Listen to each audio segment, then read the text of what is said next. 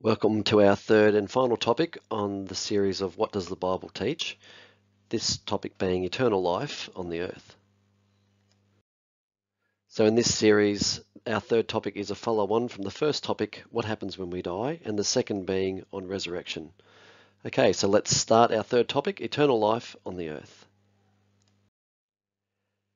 Friends, the Bible does promise a future kingdom coming on the earth, where for the first time since the first person's death on this earth, being Abel, death will finally be done away with on the earth. 1 Corinthians 15, speaking about Jesus, then cometh the end, when he shall have delivered up the kingdom to God, even the Father, when he shall have put down all rule and all authority and power, for he must reign till he hath put all enemies under his feet. The last enemy that shall be destroyed is death. So when will the kingdom be set up and where? Well, we know that when Jesus returns, that he will set up the kingdom, and we've been promised that in Acts 1 when the angels spoke to the apostles, and they said that Jesus will so come in like manner as ye have seen him go into heaven.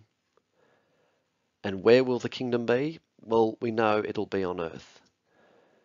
Matthew 5, blessed are the meek, for they shall inherit the earth. And Zechariah 14, that the Lord shall be king over all the earth. So there are many, many verses that plainly teach exactly the same thing, that the kingdom will be on earth. But for the next couple of minutes, let's cover why it is on earth. God made key promises to Abraham, Isaac and Jacob, and to David, and also to Mary, and also through the prophets. And it makes us 100% sure that the kingdom of God will be on earth at Jesus' return. We'll just have a look at three key verses. Genesis 13 was a promise to Abraham that was also carried on to Isaac and to Jacob, his grandson. And it was all about land. And it was about his seed or his descendants inheriting that land forever. Also the promise made to David in 2 Samuel 7.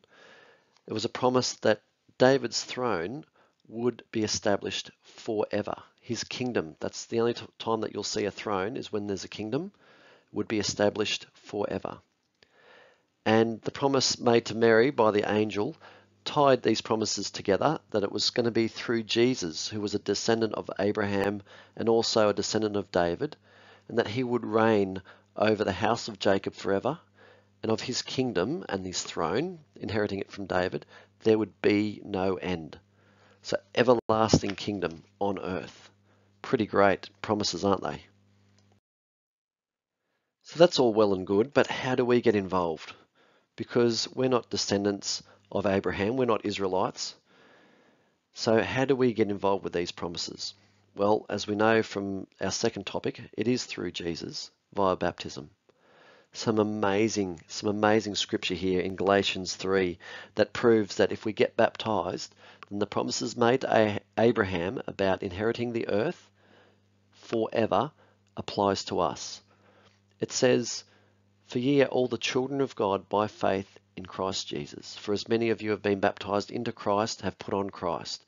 And at the end it says, you are all one in Christ Jesus, and if ye be Christ, then are ye Abraham's seed and heirs according to the promise. So we can inherit the earth. We can inherit the kingdom by being linked to Jesus, and in so being linked to Abraham's promises regarding the earth, and also the promise made to David, being in the kingdom forever. So it will only be in the kingdom that sin and death will be eventually done away with, where those who are related to Jesus and found worthy at the judgment seat will be given the gift of eternal life to die no more. Corinthians 15, so when this corruptible shall have put on incorruption, and this mortal shall have put on immortality, then shall be brought to pass the saying that is written, death is swallowed up in victory. 2 Timothy 1, but is now made manifest by the appearing of our Saviour Jesus Christ, who hath abolished death, and hath brought life and immortality to light through the gospel. Just unbelievable verses. What a wonderful hope we have if we choose to follow God. So friends, conditions do apply.